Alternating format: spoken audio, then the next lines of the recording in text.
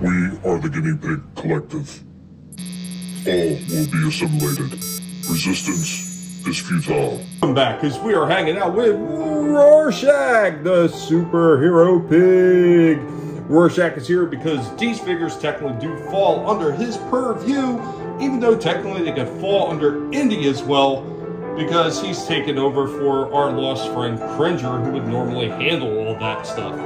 But we got something really cool here. This is a mashup we've got from Turtles of Grayskull, and we have Donatello. Yeah, man, I got the Leonardo, got the mouse jaw, now we got Donatello, and I gotta say, so far I've been pretty impressed with this series of figures. As always, you see the same stuff that you see with the MOTU stuff, with the artwork on the back, right down to the artwork of the figures on the back of the box that are in this line. There's one that they don't really show. They don't really show Krang, and they don't really show Mousejall, even though both of those are technically Wave 1. But here we go. Let's go ahead and get him out of his package and take a look at him. Like all the other ones, going to take a quick look at the comic that came with Donatello by the Power of Pizza. So this one is pretty much the exact same comic as the Leonardo one. Not much has changed like that. So I imagine Raphael and Michelangelo will have the exact same comic in them as well. I know the scenery's not much, but you got to admit the music is pretty exciting. Here we go with our Donatello heroic turtle at arms right out of the package.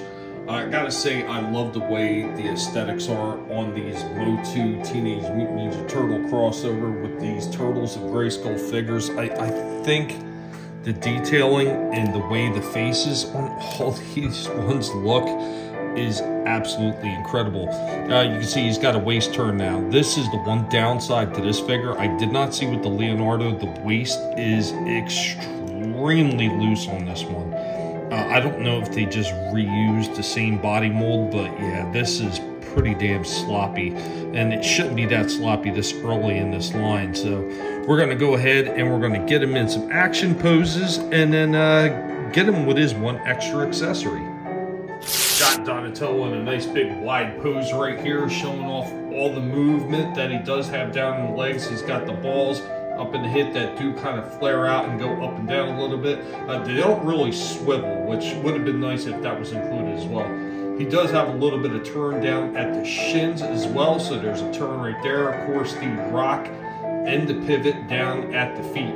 He does have pivot in the wrists, does have a really good elbow turn and hinge as well, and then he's got some decent balls up in the shoulders with movement right there. Really nice head movement in this one with the ball that's on the head, so he does get some pretty good movement in the top of the head, and of course, like I said, the waist already.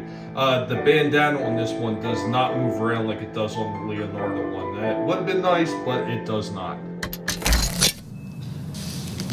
Some sort of stone. Probably obsidian, I think. A little help from one of the stands. We can get him into a running position right here. Unfortunately, the way that they have the holes set into the feet, even if you have a decent little foot base on there, he is not well balanced because the hole is all the way back towards the back of the heel, so it's not enough to keep him balanced into a running position like this all on his own. That is a little bit of shame. It winds up being a little off balance, so the slight miss right there. Of course, just like Leonardo, he has an extra shell on the back that can come off and become the shield. Once again, showing off a little bit of posability. There is a little bit of a lack of it when it comes up to the hip joints.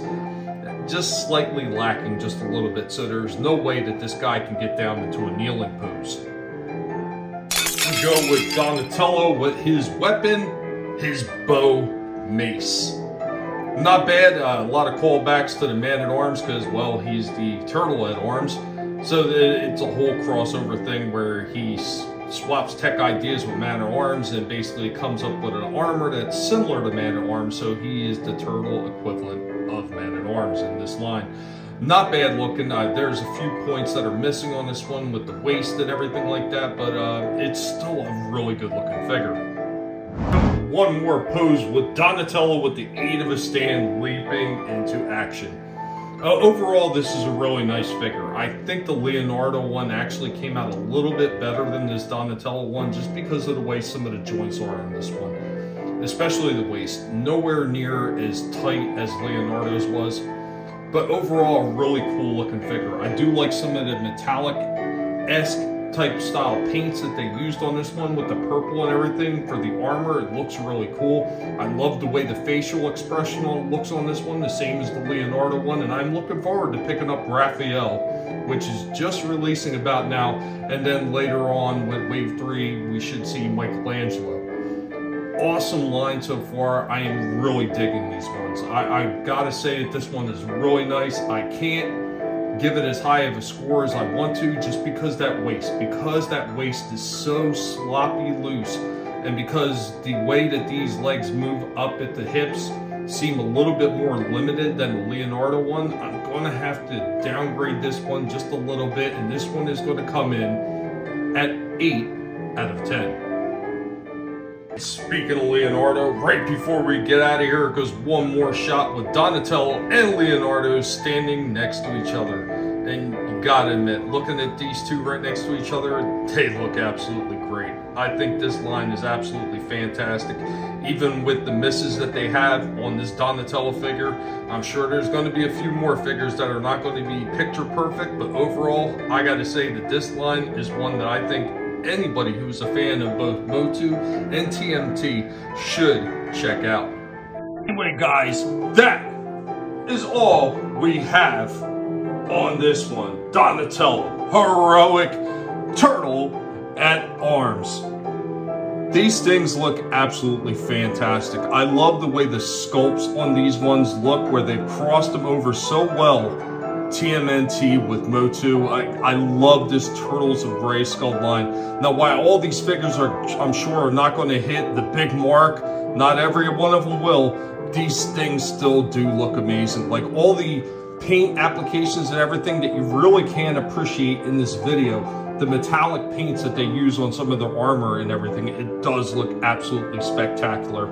Anyway, guys, what did you think of our assessment on this figure? Be sure to let Rorschach, the superhero pig, know what you thought.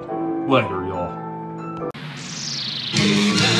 And the Teenage Mutant Ninja Turtles, Teenage Mutant Ninja Masters of the Universe.